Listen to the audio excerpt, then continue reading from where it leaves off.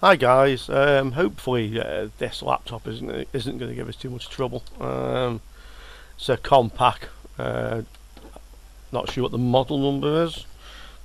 Sure it says somewhere on it. There we go. It's quite an old one. Presario C700.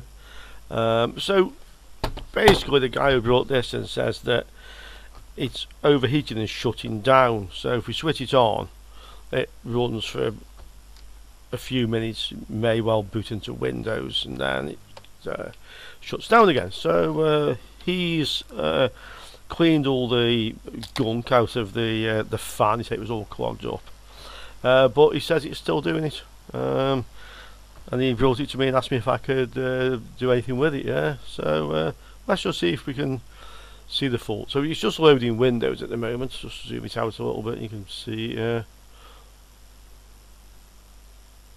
Okay, there we go. So it's loading Windows. If I put my hand by the vent, I can feel air. You know, there's a good airflow coming through, and it's quite cool. It's not hot. So we go into Windows. Yeah, I've just got to focus in there. There you go. So we're loading Windows, and again, there's no heat coming off the vent. But what he says is, after a short period of time, it just shuts down. Okay, it's all awake and we're in Windows. Yeah, I'm not connected to the internet. I haven't got the Wi-Fi attached or Ethernet. It's running. If you can see the mouse pointer on the screen and all, down towards the bottom.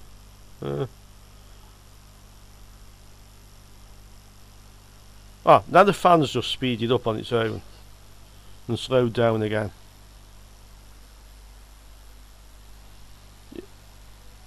Yeah. Let's try to open a browser, but there's no. I'm not connected to the internet.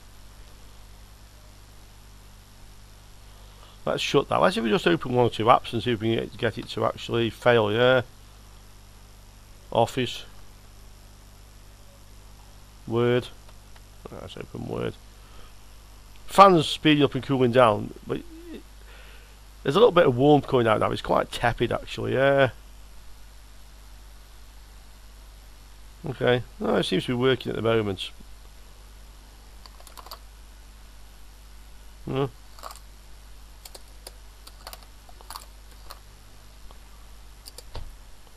So yeah, I mean it's running. Let's just see how long it actually keeps working for before it goes off. Yeah, I'll just pause the video.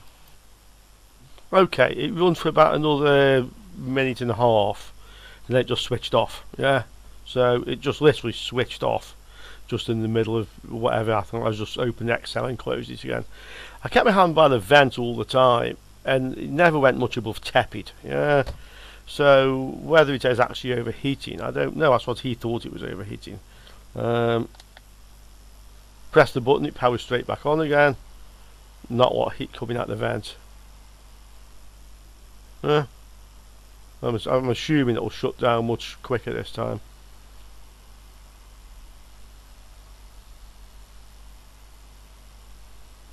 Loading.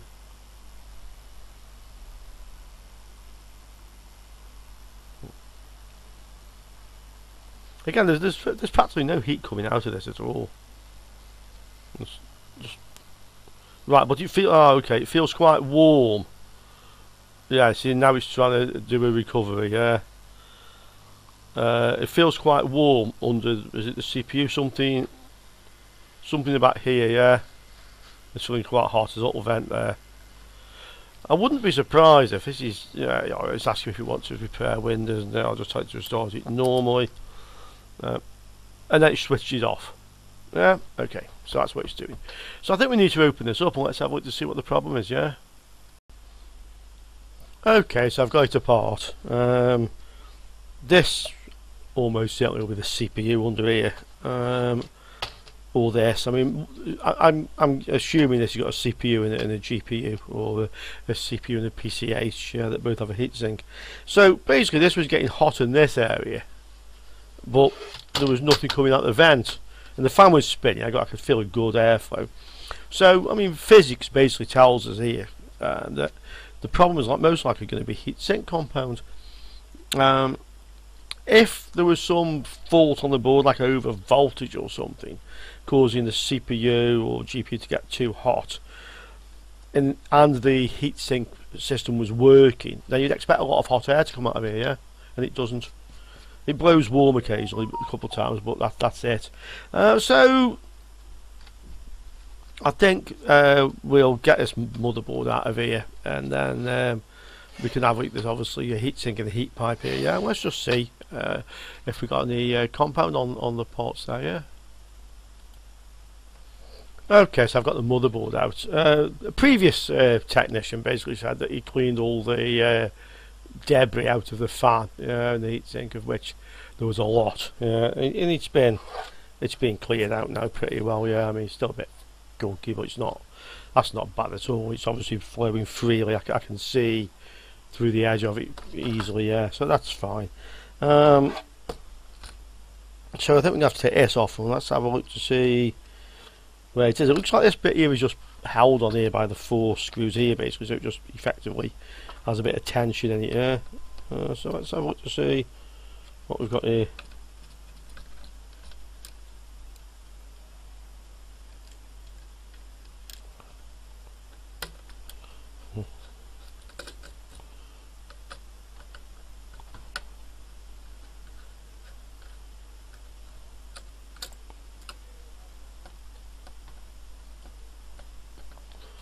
Oh, come on. All the other ones have unscrewed apart from one. There's always one, as you say, yeah, doesn't want to give it up. Let's try a different size screwdriver, see if that'll get it.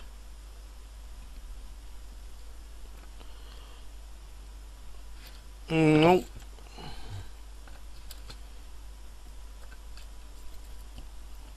That really doesn't want to come off. No, find another screwdriver again. Yeah, a proper fit.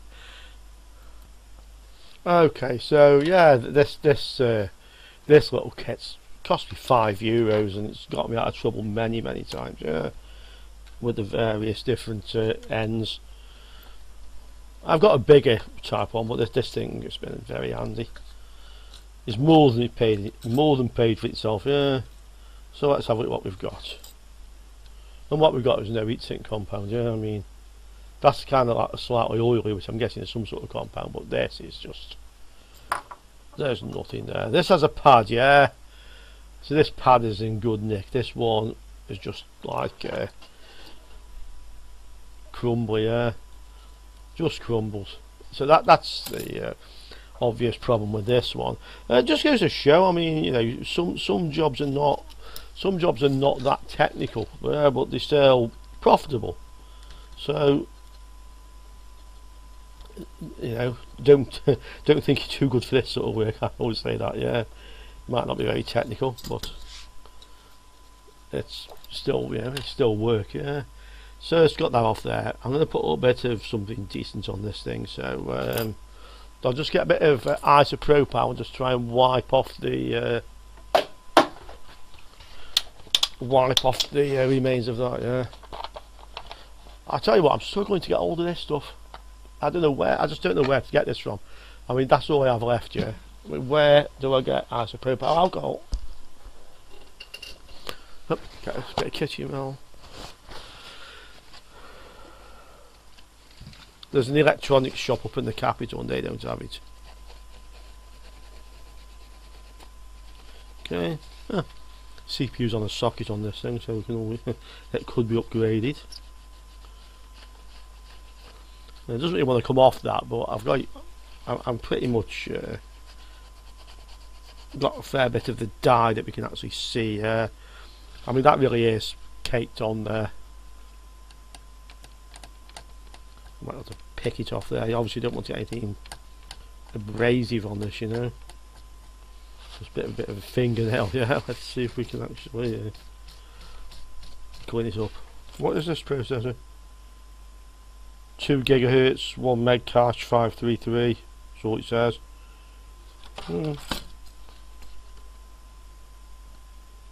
It is what it is. 550 something. SLA2E. I could always look that up. SLA2E. Okay. So yeah, let's get a bit of heatsink compound on this, and then let's put it back together and see if it actually works now. Okay, this is almost too good for this, yeah. A bit of MX4 thermal compound, but we don't need a lot of it. So I'll have to buy some more of this soon, actually.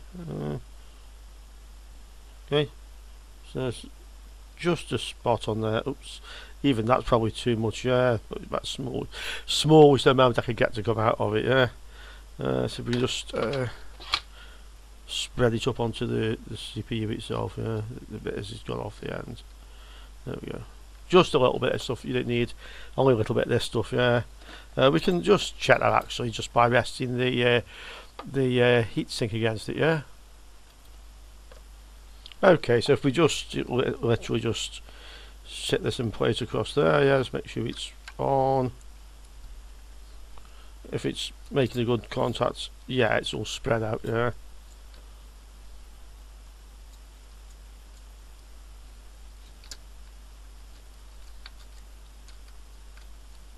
Okay, so let's tighten this back down here.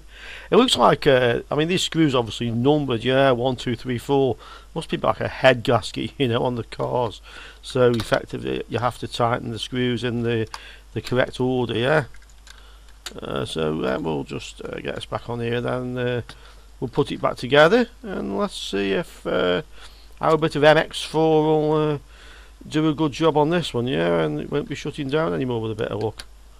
Let's just go around these in the correct order. Yeah. There we go.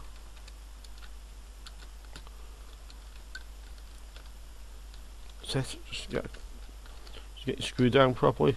Yeah, it's going. Yep, that's down. Okay, guys. So yeah, we'll put it back together and see if our simple fix has now got this thing working. Yeah.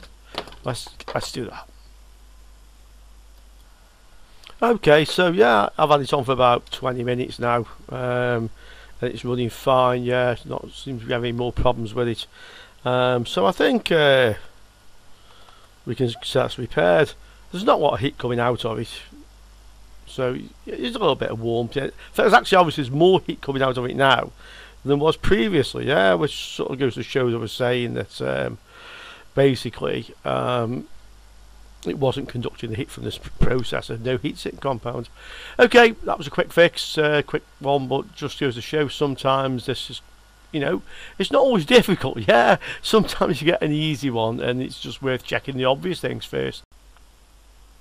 So I thought this was fixed and it went back to the customer for a couple of weeks or more actually. And it's come back again with the same problem.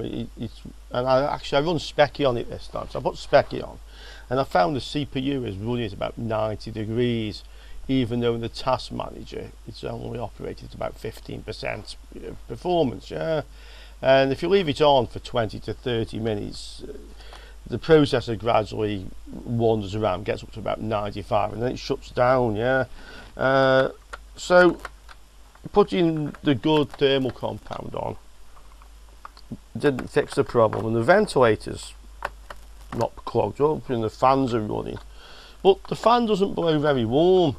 When I took the top off, it's cooled down now, but this part of the heatsink, the copper heat pipe, is like really hot, yeah. And even I think you can see the CPU if I zoom down. Looks like it's running hot. You see like a kind of like a bit of like a discoloration around it, yeah. Can you see it? Yeah, there.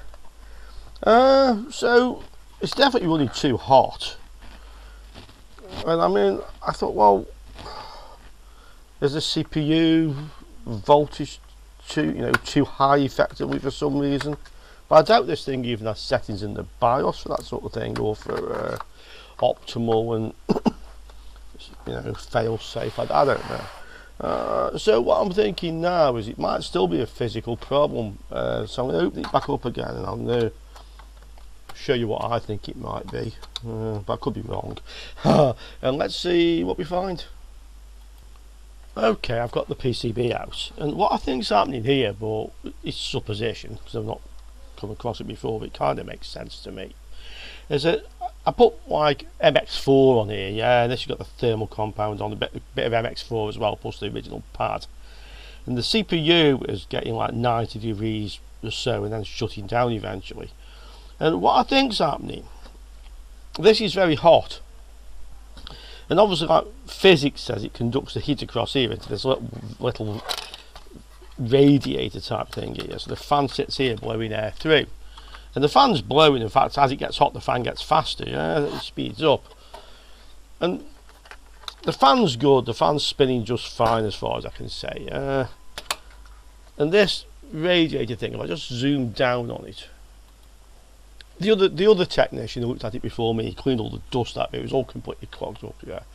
But it's not now. If I get my torch, yeah, and put it underneath it and shine it through, you can see very clearly that it's 90% okay, yeah.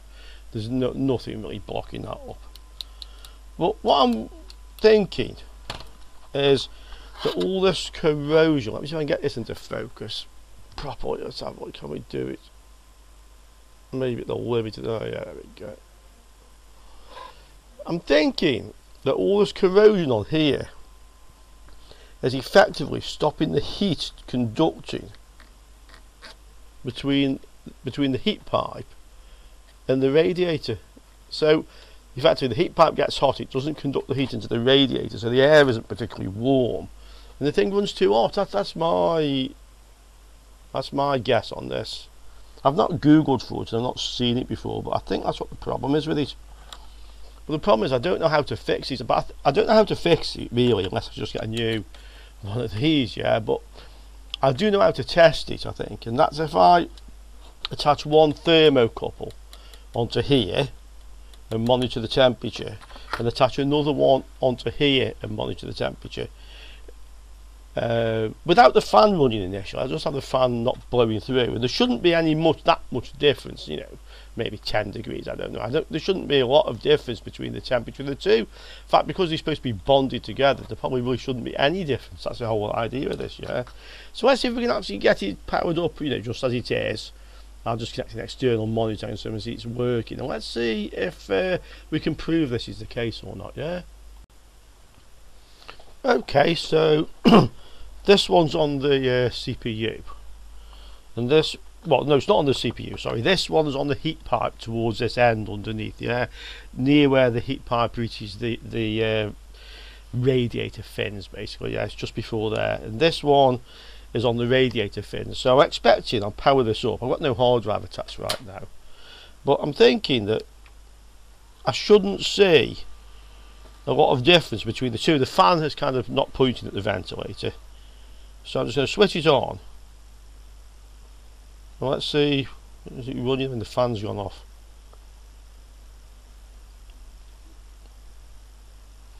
It says it's on. Maybe I need to connect the hard drive as well, actually, so I can get it to boot into Windows and generate some temperature, yeah?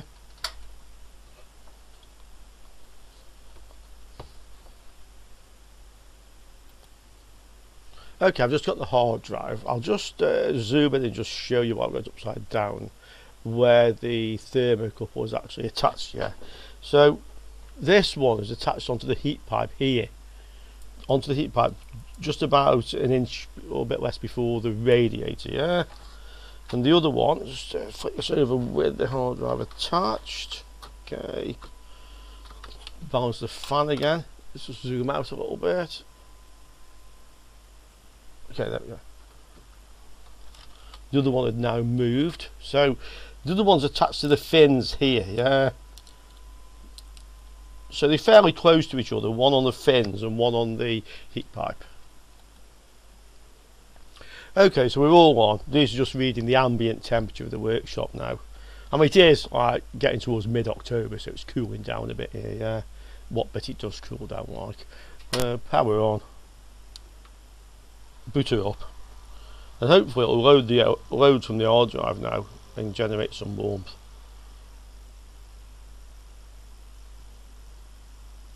Yeah, the hard drive LED is flashing.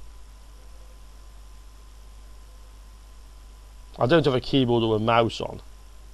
Let's see what happens with these two temperature gauges as it warms up, yeah.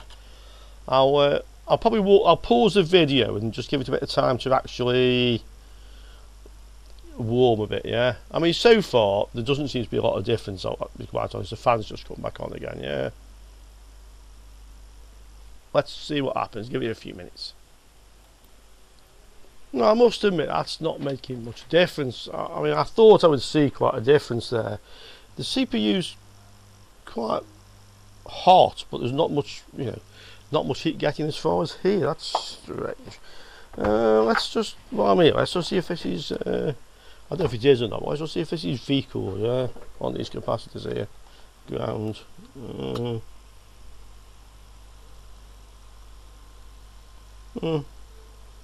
1.15.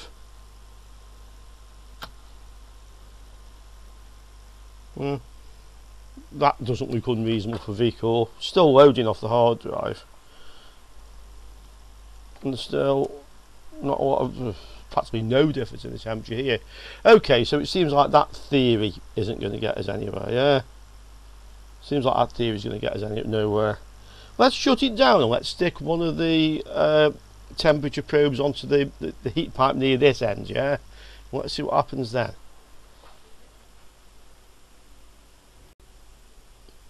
Okay, I've now connected it back up upside down, yeah? So this thermocouple is fastened here, yeah, just where the CPU is, and then the other one is fastened just here where the heat pipe is by the radiator, yeah? I've pointed the fan away from it, so I don't want to be cooling this down particularly. But I want the fan attached just in case it needs to detect it's running or something. I mean, there's only 2 wires, so I doubt it, but I can also see the fan speed up as it gets warm, yeah? So let's try this. It should be ready to go. Start this up, and let's see, oh, before I do, let's put the hard drive on. Switch that off again for a moment. So attach the hard drive. Let's give it something to do. Okay, that's all fine. Now let's give it a go and see what happens. Okay.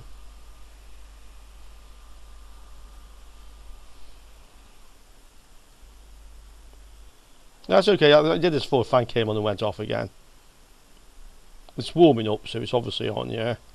Right, let's give that a few minutes and see what happens now. Well, this is much more dramatic. I mean, look, the CPU is now at 50 degrees, and this is hardly even changed. And surely the whole idea of the heat pipe is it's a heat pipe, yeah? So I'm just going to run Specky. I've got it connected to my monitor. You can see... you see the laptop's running. I've got it on the monitor here, yeah? So this is Specky running now, yeah?